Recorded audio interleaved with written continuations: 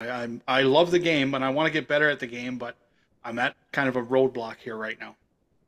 And I think it has been, for me, like, I think the reason why I've been so into it, number one, I get fixated on things that I'm really into. And, to your point, like, if I get really, really frustrated at something, I will eventually give up. And one of the lessons that I think golf and just life that I really needed was that sometimes you need to ask for help, right? You can't do everything on your own. And as strong as I think I am and as determined and have the ability, because I'm that person, like, I'll read something like, and when I was growing up, we did not have a lot of money, and we did all of every repair that you needed on whatever it was ourselves. And so from a very young age, I was learning how to work on cars, how to fix electrical, plumbing. My dad and mom both are very technically minded and owned, an HVAC company. I know you talked about that industry before, and they did residential work, but we were taught as little kids, how that stuff worked and how to think about things technically. And so for golf, it's very technical, but there are things about it that you just need an expert that understands it to say something to you that's going to help something click. And I've found that I can take, anything to a certain extent, but with help, it just makes it so much more rewarding and less frustrating. So I think it'd be good for you to get an evaluation and take a couple Yeah. lessons. But again, we talked about it before. It's the trust factor. Like, Yeah. you're putting yourself out there. Now you're going to put your golf game in the hands of somebody else that, maybe you don't know. And, again, it's the DTA, don't trust anyone. You're going to put your swing into this guy that you're going to have to believe right off the bat that this guy has your best interests at heart. And he's not Yep. just going to try to put you in a cookie cutter swing because Right. this is what works. And if you don't do it this way, well, you can't do it. And that will be, we talk about intimidating or whatever. That'll be something that will stay with me for a long time. Those type of negative, and again, I'm already in the negative frame of mind. It's like, if I get into this, I might not be happy with it, but somewhere down the line, I got to just, take the leap of faith and go and see somebody and work on some stuff. And then if you start working on stuff now, there's going to be a phase where you're working on stuff, and Yep. that's going to take some time to figure out. So, it's a process, but when you look at it for the next 20 25 years that I'll be playing, it's a small drop in the bucket for to take some, even if you take a season out of there, right? Yeah. No, you're right. But I do hear what you're saying, because for me, I mean, I didn't realize it, but golf is so important to me and the game so important to me and the progress that I've made, that you are taking your baby pretty much and you're putting it in somebody's hands, and you're saying, and there's a lot of bad advice out there. I mean, that, you've heard that. And there are a lot of people that just want to loop you into, this like pattern of taking a ton of lessons and spending a lot of money, and really for what? Not actually making an improvement. And it might just be that you just don't connect with that person. There could be somebody that's really successful as a swing coach, that helps a lot of different people, but for some reason you two just aren't right for each other. It's like dating, and trying to find your match. And I think too, for me, somebody that has been in the dating scene for a bit too, sometimes people come and go. There's like a season that makes sense for them to be part of you and your swing, and then there's time where they don't make sense for you anymore, because you have reached a point where you've plateaued together and it's just not working anymore. And like the breakup's hard too, it's like finding somebody is really hard, breaking up with somebody is even harder, I think.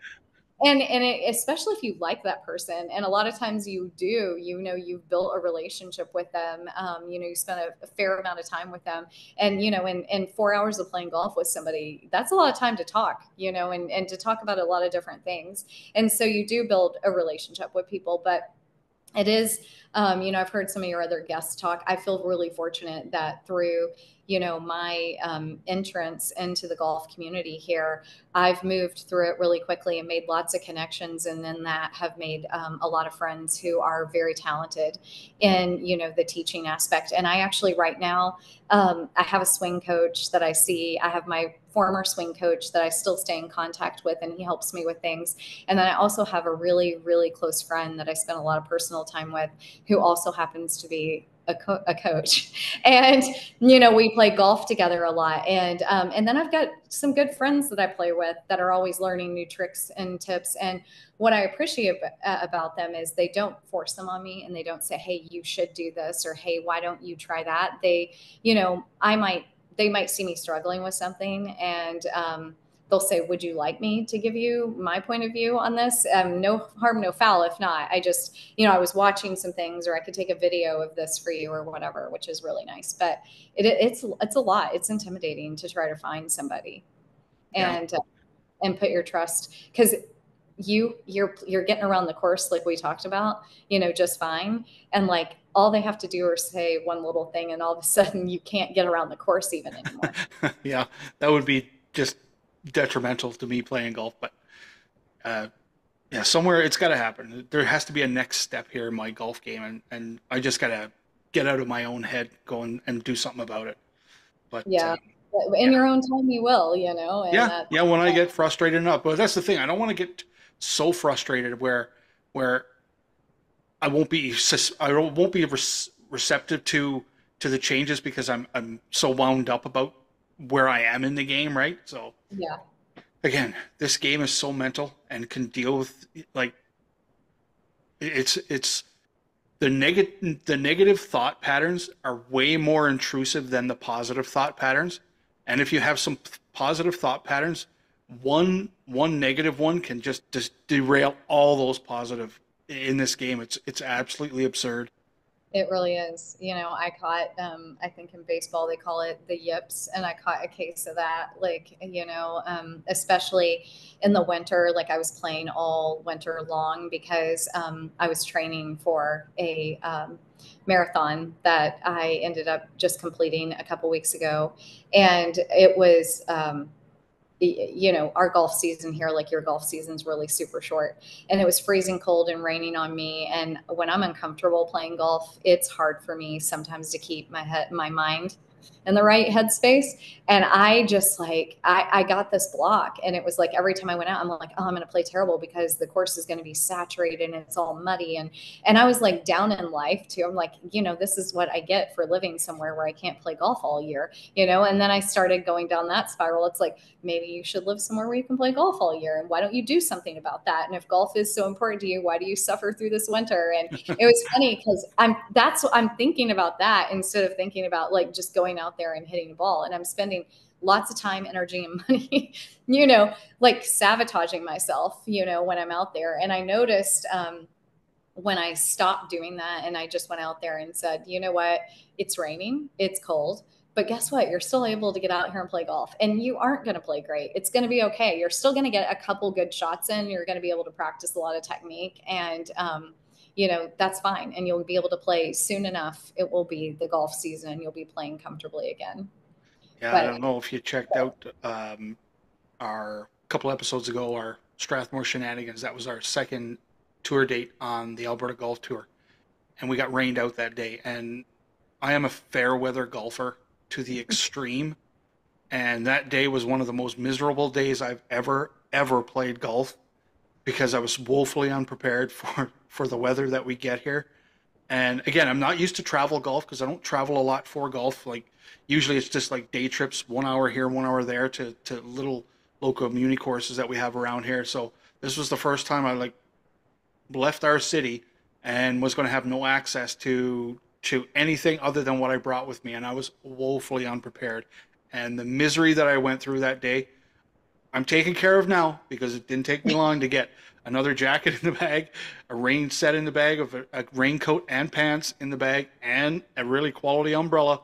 Now I'm ready to go on tour again and deal with the elements that come up. But I am totally a fair weather golfer. Like if I see a cloud in the sky, like a dark cloud, and it's gonna like my mind is already like, yeah, I'm not gonna fucking do this today.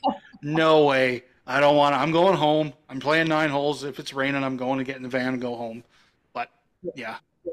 eh, I know you're talking about going to St. Andrews, and I'll tell you, Bandon Dunes is designed after that. And I went in June, like the end of June last year, and they say that, Bandon, you never know, but it almost always is going to be about 60 and raining, drizzling at some point, and the wind is just going to be ripping through there. And, that taught me something, because I was there, and I'm on these bucket list golf courses looking at these beautiful views, and I am cold and the wind is ripping. And it was the first time my caddy looked at me, and I had a bunch of bunker shots. Cause I mean, I'll tell you, I played, I think I shot, if I recall, it was a 121 on Pacific, which is funny, because here I am, I'm Bandon Dunes with the caddy, like, shooting 121. This guy is like, it was the nicest guy ever. He's actually coming to Seattle in September. We're friends and we're going to go to some games and play some golf. But he stuck with me through this experience. But I'm getting ready to get in the bunker and do a bunker shot. And he's like, hey, when you hit the ball, immediately close your eyes and turn your head toward me. He goes, I know it's counterintuitive. Don't look toward the green where it's going to go. He's like, and don't keep your eyes open. And I was like, really? And he goes, if you want to keep your eyeballs, that would be my call here. And I noticed as soon as I hit the ball, the wind was so intense that the sand just came back and it completely like sandblasted like the side of my face. And if I would have had my eyes open, that would have been bad. But that extreme weather, it was like I was miserable, because I was looking forward to going on this trip. I couldn't believe I got invited to go. And I get there and I actually ended up with a frozen shoulder 3 weeks before I'm supposed to go. And I'm like, oh no, this would be my luck. And fortunately, my pressure point therapist that I see, that's part of this whole group that we started talking about earlier, he was able to fix my shoulder and I was able to go. And so I felt like when I got there that I had like overcome like this massive feat to even be there. And then I get there and I start to play and I'm like not having a good time. I'm like miserable because of the weather, and I'm miserable because of like how cold it is and everything. And I had packed like a ton of stuff, clothes wise. And so I was prepared from that standpoint. It was just all me in my head, just not being in fair weather and being bummed. I'm like thinking it's the end of June. I expected it to be sunny. I know people said it wouldn't, but I just had this like hope that it would. Probably about 6 holes in, like something snapped in my head. And I think it was the constant positivity of my caddy, who's out there every single day of his life, pretty much doing that in all weather, just like going, hey, you're on one of the most beautiful golf courses in the world. Like most people will never have the opportunity to even play this course. When you think about it like that, and you're with some really cool people, and he's like, it's awesome that you've only been playing for 2 years and you're out here doing this. He's like, a lot of people wouldn't even, and I played, 36 holes a day. I was like going hard fast, and anyway, I think that that taught me a lesson that, like your mind is more powerful than you give it credit for. And there's a lot of things that I think I know I'm soft now. I have central air conditioning, I'm perfectly temperature controlled, morning, noon, and night. But like at the end of the day, I can be out in some elements and still have a really great time and not let it ruin my psyche. But and it feels good when you get done doing something like that and you were able to overcome it. So I guess another like I think side benefit of golf is it showcasing that your mind's a powerful thing and that your body is a lot more capable than you give it credit for a lot. I'm still trying to work on getting through those type of situations because I hate it. I absolutely hate it. I'm like, I always ask myself, why are you putting yourself through this? What are you getting out of this? And it's like, I just need to go back to, dude, even if you just get the walk in, you're getting the exercise out of the day, right? But I'm trying to work myself through that as well. But I think the more we play, like on a tour, and the more places we go, because we're going to play Mickelson National in Calgary on August the 6th, and next year that course is going private. So this is like our opportunity to get on that course. And Yeah. I'm gonna bring all my rain gear, I'm bringing all my clothes, because it doesn't matter if it does rain that day. I'm playing 18 at Mickelson National, so that's what I'm looking forward to. Exactly. And you should come and play the summer solstice down here in Seattle. It's actually in Tacoma at Chambers Bay, which is another beautiful golf course that we are fortunate enough to have here. That's actually a public course, but really expensive and really hard to to get into to play. But you should do that because it'll help you. Like I didn't think that I was capable of walking 30 miles in one day. 16 and playing 16 straight hours of golf 72 consecutive holes. I was like, I mean, all the guys I play with that are, like we were talking about earlier, that you play with that are way younger and in great shape, like the best shape of their life. I tried to convince a bunch of them to be on my team. They're like, absolutely not. Are you crazy? They're like, we like golf. We're trying to continue to like golf. It sounds like you're just trying to torture yourself. What do you think?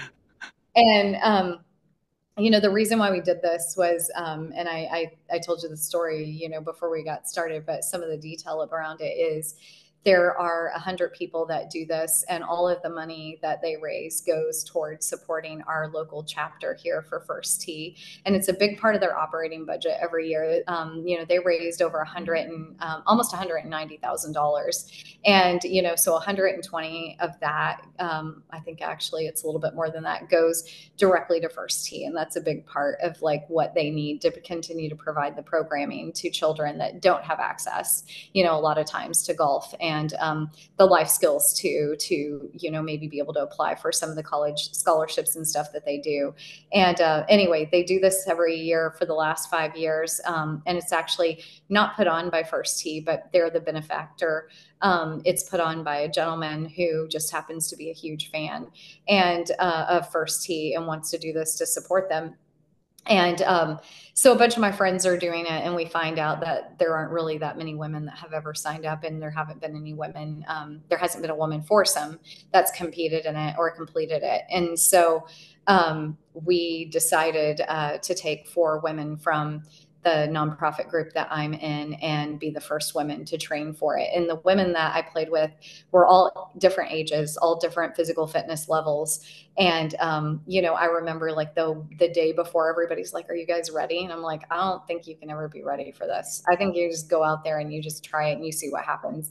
But, mentally I'm ready, and I've never walked 30 miles, in one day. I've never played 72 holes of golf. I've never, been out in all the different elements, for that long. I've never, taken 500 swings because, again, 4 rounds, well, that's a lot of swings and, cutting out practice ones and stuff. So we're going to see what happens. And they hadn't done it either. And, it was crazy because, mentally I found that I just kept myself, I practiced more of being in a positive headspace than I did, and I did my fair share of like physical training for this, but I really only started taking the training seriously about 45 days before the whole thing, and I'm a fairly active person, but again, like this level of activity is something that I have just never done. And the reason why we decided to do this is because I don't know if you've heard about the dream gap, but there is a gap in what little girls and little boys, aspire to be when they grow up. That's pretty significant. And a lot of it has to do with little girls not seeing women do things like be president of the United States as a example. So they say that little girls by the age of 5 years old have totally given up any and all hope that they could ever do that someday because they just don't see women doing those things. And so we felt that we had a responsibility to like show little girls that, especially the ones that maybe are getting this, funding for the programming in First Tee, that like if someday you want to grow up and you want to do summer solstice and do a marathon, you can absolutely do that.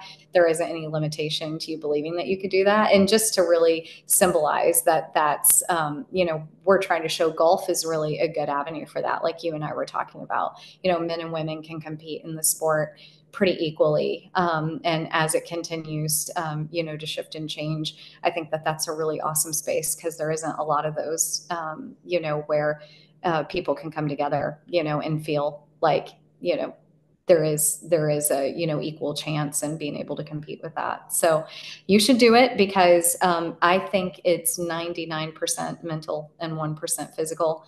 And if I know that's how I made it through it, at least, and I think my friends do. I think I still have to work on my mental capabilities then. If it's 99% mental, because yeah, I'm not there yet mentally. I think you are. I think you could do it. Definitely. Yeah. I bet you could. Yeah. Um, and I couldn't have done it without, the camaraderie of my team. There's no way. That was a huge factor in being able to complete that. I know that my team was really, really positive. And what was one of them, I think I have to talk about this because it touched me so deeply. one of the women on our team, she had her husband, or her husband just decided to meet us in the back nine of the third round of the day, and handed her 7-year-old daughter like over the fence and put her on the course. And she walked like 6 holes with us as we were like, I mean, we were really tired coming around the back nine of the third round, and that's when you needed kind of the extra boost to go, okay, we got this. We can do 18 more after completing this. And it had rained on us in the morning. It was really cold, and then it had got excruciatingly hot. There is no shade. Tessa and I both are very, very light, fair complected, and we were getting absolutely scorched. And, we were putting sunblock and stuff on, but still, when that heat is like beating on you like that, and you don't have time to be like under an umbrella, your caddy's carrying your bag, they're not push carting, so you can't walk under that umbrella. And, he brought her daughter and handed her over, and she walked with us, and watching her watch her mother like complete something like this, and watching her husband walk along the sideline cheering all of us on, it was like, we got this, we can do it, we can push past all the pain. And both of us have Christina and I both have knee injuries. I think two of the others do too. And I mean, I was definitely feeling it. I limped down when I hit my tee shot on the 72nd hole. It was straight downhill from 9 to the green. And it was that was my first and only birdie of the day. And I guess that might be a little embarrassing to say. It took me 72 holes of golf consecutively I'm playing the same par 3 4 times to be able to birdie it. But the 72nd hole, I hit like a really great tee shot, and it landed on the green. It was still a pretty long putt, but I was, I was hobbling down the hill to get down there. And when I got down there, I was just like, okay, I know you're in pain, but like, you can birdie this. And like, so there were a lot of mental aspects to it. But anyway, it was really encouraging for her husband to bring her daughter. And that was like the last, I think, boost that we needed to be able to like push ourselves through it. So it was definitely a team effort. And you'll have people that'll be there, cheering you on and providing moments of inspiration for you like that too. Well, when we start doing some of that, travel, we'll consider, because we've been invited to quite a few places all over the U.S. to go and play with some people, and down the road, we would really, really like to go and meet some of these people that we've been friends with since we started this whole thing, and get around to golfing with them. It would be just icing on the cake for what we're doing, I think. Don't you think that that's like one of the other just like most amazing things about this game is like meeting people I've met people like you, for instance. I meet people from all over the world. Yep. And you develop a relationship, and a lot of people diss social media relationships and say, oh, you don't really know that person. You don't really, I mean, that's a fake relationship because that's a fake, version of your life. And I'm like, it can be, and I'm not going to deny that that's not out there, but it also can actually help you meet people from all different places with all different perspectives that all enjoy one thing in common, which is the game of golf. And it gives you the opportunity to travel and see places and play with people that, and just broaden your experience so much. Like we were talking about earlier, I learned so much from different people, both in life and about golf on the golf course. And that is I think, one of the most beautiful things about this game for me. Like you and I we're both introverts, like we talked about. And a lot of people probably won't believe that. But look at how therapeutic it has been. It has allowed us to have the space to be able to come out of our shell. I think the whole social media relationship thing, I mean, if you're looking for somebody to marry through social media, that's probably not going to work out the best for you. Like what we're doing here and what we do with our other guests, like our common denominator is golf, right? So, having that as the base, you can build your friendships, relationships off of having that as your base, right? Golf is the sphere that's bringing us together. I mean, I'm not looking for another wife, and you know what I mean? I'm not looking for that. I'm looking for the connections in the golf world, and that, so that when you post something now down the road about golf on your socials, I'm like, I comment on that. I like that, right? Same thing with us. Like, it's like, oh, now that we've connected and we've actually, had a little bit of screen time here and we chatted, your golf experience becomes important to me and ours becomes important to you. And that's how we that's how the friendship and relationship grows. It's the same thing with other people that we've had on the podcast, or we just people that listen to our podcast that probably will never be on the podcast, but they like what we're doing. Like we have those conversations, like how did you shoot today? Like where are you? What's coming up? Like we have those conversations, and yeah, those aren't fake, and the people aren't fake either. No, I mean, you had one of my friends that I met through, it's funny because we did meet in person, but we met like doing golf stuff together, and through we're now social media, we do a lot of stuff together, matchstick golf, Dane and Amber, and they're incredible people, and they're wonderful, and I would hang out with them anytime. And I can't wait to go down to Portland. It's a 3-hour drive from here, but I'm going to make the trip down there just to see Dane's place, and Right? Because that's the only again, those of you that don't know, Dane, who's a past guest of ours, just opened a shop, and we're going to get him on the podcast once he gets a little more good. straightened away and a little more, gets his time management a little more down. We're going to get him back on the podcast to have a chat about his shop for sure, and where I love, that's going. Because yeah, he was a good guy. Had a he really is good chat. Had a really good chat with him. As same thing as us before and after we did the podcast. We had a really good chat, and yeah, really good guy. And again, I talk to him regularly, especially when he posts this stuff about his new shop. Right? You got to give yeah. him kudos for it, right? Definitely. But an example of that's a real person that's really cool that you have a real relationship with. And yes, it's been afforded through, golf and social media. And I think that social media gets a really bad rap. I got a lot of heat for it in my day job. And like it actually was the demise of, my day job. And I was asked to make a choice, and I decided I'm not doing that. That isn't, that's not the way the world works these days. And I have met a lot of really great people through here that have been very impactful in my life. And I met, and outside of social media, just golf in general, like the people that I meet on the course, or the people that I meet doing the work that I'm doing with the nonprofit groups that I'm doing it with. Like I've met people that will be, in my life forever. My two best friends I met through this. And, I've even, met, like you were talking about, love interest, not on Instagram, but I definitely met them on the golf course or through golf. And, I never thought that that would be possible. But I have realized that like having golf be a big part of my life. I do a lot of travel golf, and I want to continue to do that for the rest of my life. And as I go to look into my retirement years and all of that, I hope it's like something that I can enjoy with the closest people in my life, whether that is a husband down the road someday, or just my dearest friends. I don't want there to be separation in that. So I love that it's afforded me all of these new relationships, both, social media wise and business wise, and, friendship and otherwise. It's been great. Yeah. So this has been a great chat, but before we go and wrap this up, um, let's get into a little bit of the golf geek stuff. So what are Let's you do rocking? What are you rocking in the golf bag right now? Because I know you it. said you have a relationship with PXG.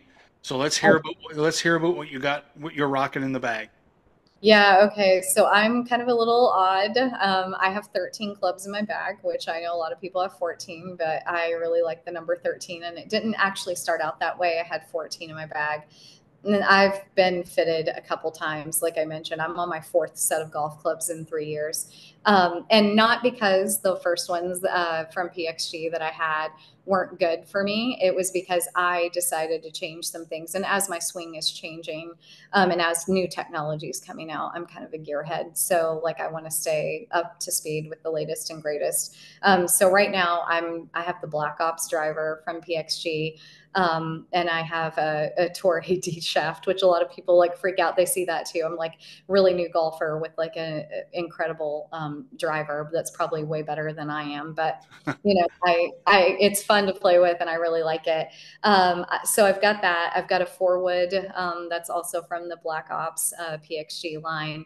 And then I've got I'm calling it a 5.5 hybrid. It's a 5 hybrid that's set to 26.5 degrees. I used to have a 5 and 6 hybrid in my bag, which was a little bit weird. And so my fitter and I decided we were going to get rid of the 6 and that we were just going to change the 5. It's also a Black Ops too. So I just recently got rid of the Gen 5 clubs. And really not because I don't like them. I donated them to one of the other women that's learning how to play in our group, and that's usually what I do with my previous clubs. I try to like hand them down or gift them to people that don't have them. And then I've got the Gen 5 irons in my bag, and I have a 789. That's as low as I go, which is kind of weird. I know, again, but for my game, that's how I play. I've got a 7 wood. I almost forgot about that one. And it's also a Black Ops, and I really like that club. 7 wood has become a more popular. It's one of my favorite clubs. Like One of the guys in our crew that we play with, he has a 7 wood in his bag. Yeah, I didn't play it I had one the entire time I've been playing, and I didn't play it for the first 2 years. And one of the friends I play with often that I do some collaboration with, he's really obsessed with the 7 wood. And he kept saying, he's like, why don't you try your 7 wood? Why don't you try your 7 wood? And I was like, I don't know. I tried a couple times, just not feeling it. And that's something I've learned too. Now, I don't have a club in my bag that I'm not willing to get out of my bag and hit. And I try not to get into one of those mental places with any of my clubs. Like during this marathon for the solstice, I bet you I could not hit a tee shot to save my life. And I was hitting my 4 wood really solid. And, my caddy said to me, he's like, most people I know would have kept their driver in the bag and they would have just started teeing off with your 4 wood.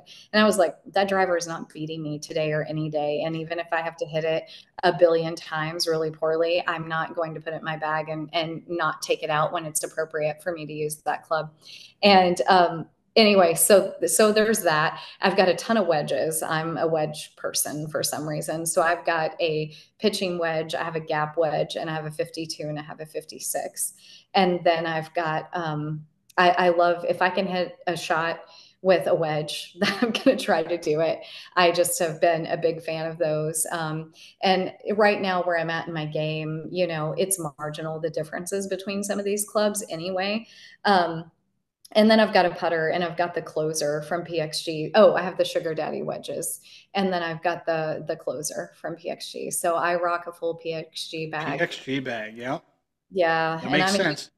I've tried everything though. I will tell you, I started out with Cobras, and no knock on Cobra. It just wasn't the brand for me, not the set for me. That was an off the shelf set.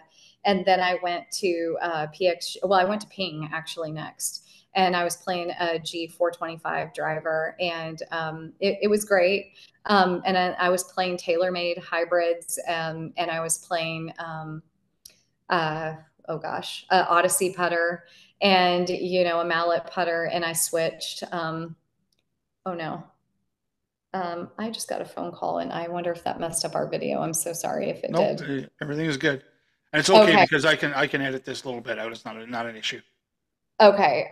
Yeah. So anyway, I've tried Ping, and then I've tried TaylorMade, and I've tried Odyssey, I've tried Cobra, and I've tried several different versions. I've had the Gen 5 and now the Black Ops of, PXG. And I'm just I don't know, I really like PXG. Their stuff, I like the fitting experience. I like the way that you can customize everything about their clubs, from the weight to, all of the different lie angles. And, I can switch out shafts on them, like as I'm changing and my swing speed's changing, and I've switched my grips, they're really customizable. So I'm a big fan. What about you? Actually, I'm curious. Like, Actually, yeah.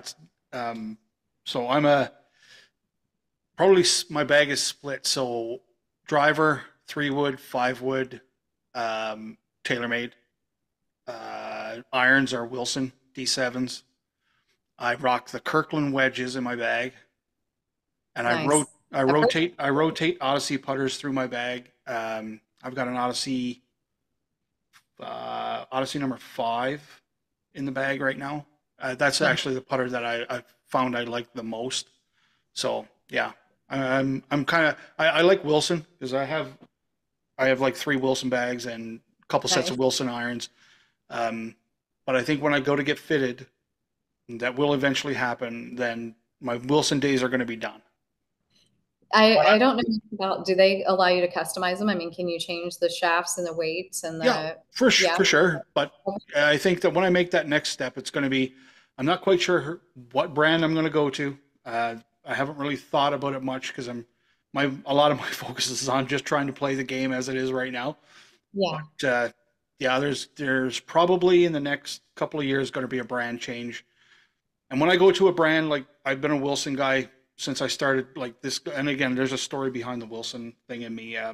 But yeah, there might be a brand change coming down the road, and I will have the same thing. I'll have the entire bag one brand, and Yeah. I probably won't deviate from that brand unless heaven forbid somebody comes and gives offers us a brand deal somewhere else. But you know, I think that's what, we'll talk about that when the time comes. yeah, I think most people I play with have a mixed bag of some sort. You know, the people that I play with, you know, from PXG, we all play PXG, but like, you know, I definitely do not, I could switch out and do whatever I want. I think it's funny you talk about putters. I didn't realize, I remember walking through the golf store before I got into golf, or the golf section of a store. And I was like, who needs all this stuff, and like where do they keep all this stuff, and why would you need multiples of this stuff? And I've got 4 putters in my living room right now, right behind me. I mean, and I keep my I think I got 13 in the office right here. well, Uh, and people laugh because it's like my golf bag has the best seat in the house. Like, and I've got golf stuff on golf stuff on golf stuff. Like it's I've got it in my storage unit, I've got it in my car, but I bring my bag in. My clubs I bring in every single day. yep, you bet. You know, they're my My playing set is right there. That's where my playing set is. Then the tour bag has my old set of Wilson irons in it, kind of like I think they're Jerry Pates, and because yeah, I wanted an old set of Wilson clubs. Because again, I my wife says I can't get into the collector part of golf because that'll get too ridiculous. So yeah. I got one set of old Wilsons and I got a tour bag, but my playing set is right there, and they are usually always here because they got to be close. Even if they don't treat me well, they got to be close. I gotta be close. I know they bring me so much joy. I never thought I would look at them and be like, oh, they're attractive, or I like looking at them. And that's when I walked through the store before. And now how I see it, it's so different. And, you know, and there's a lot of options. You know, there's a lot of ugly golf stuff out there. Like, And again, but being relatively new to the game, I would have loved to have the opportunity to try everything. But I yeah, know that's the kind of not realistic now, right? But like if I would have grown up in the game, you would have had the opportunity to try the TaylorMade R7, which was a really good line for them, and you know, try the first brand of Cobra and all that. But I'm not there, so I just kind of got to go with what we got, and see what happens. yeah. And I like, you know, fortunate. I just dove headfirst into this and made a lot of friends that are in the industry, and I can ask a lot of questions. And that's like my only hobby, you know, and I don't like I don't have pets. I don't have plants even that need me to, you know, take care of them. And so I spend pretty much every waking second that I'm not sleeping, eating, or working, you know, trying to research or do something or talk golf. So Golf, yeah, I know. I know. Again, it takes up a lot of my time as well. I have a job, but like even like now when we're done here, I'm gonna go on check the socials, and there's gonna be conversations about golf and what happened today on the PGA and other things that are happening in the golf world. And it's like, yeah, it takes up a lot of my time, but it's not a chore. And that was one of the things is if this ever became a chore, probably it would fade away really quick. But yeah. it's not a chore. It's definitely a lot of fun when you get to chat golf with people. That's for sure. It is, and that's what, as I think about the next chapter of my career, I really want it to be related to golf somehow. And a lot of my friends that work in golf, you know, say, don't do that. You're going to lose your passion for it. And I get some that are in it that say, no, that's not true. You know, just like any job, you just have to find balance in it and make sure that because I am so into it. You know, I have a lot of friends. I was hanging out with a friend last night, and, you know, we had went into the baseball game and done some things, and I'm trying to chat about some golf event stuff that we've got coming up. And it's like 9 o'clock at night, and they're like, hey, Mm-mm. Like boundaries.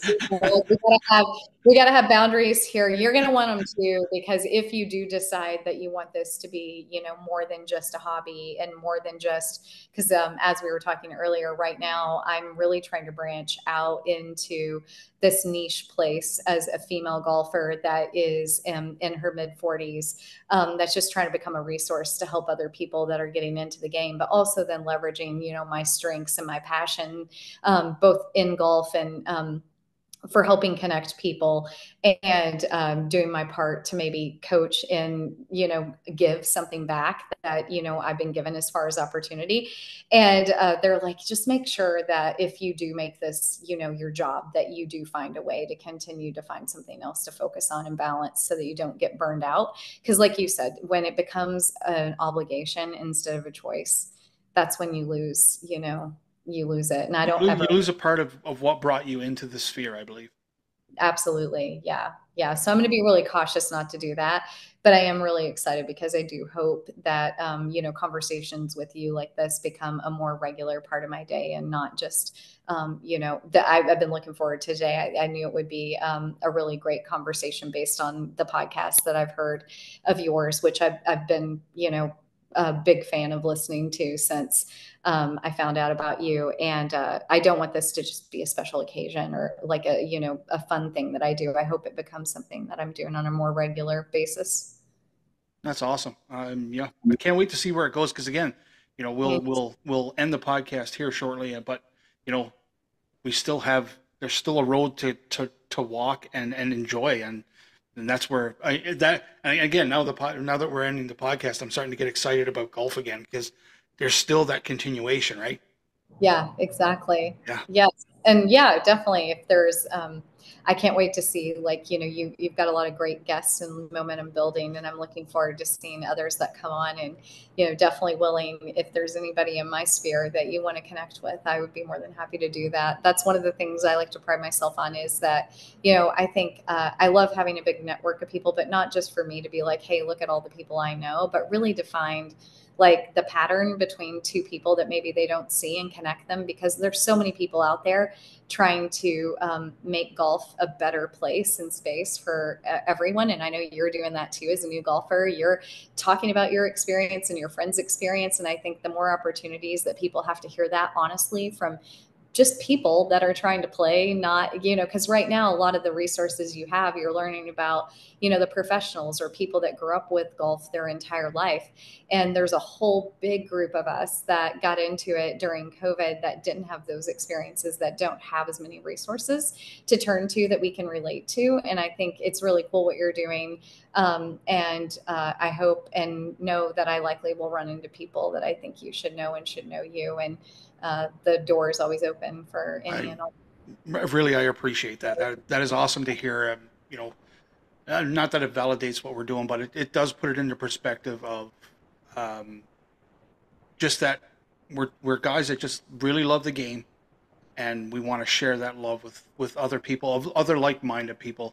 Because this game has been, again, like just like you, this game has been so much to me because of what I see it giving to me down the road, not monetarily, not but experience wise. Like, Exactly.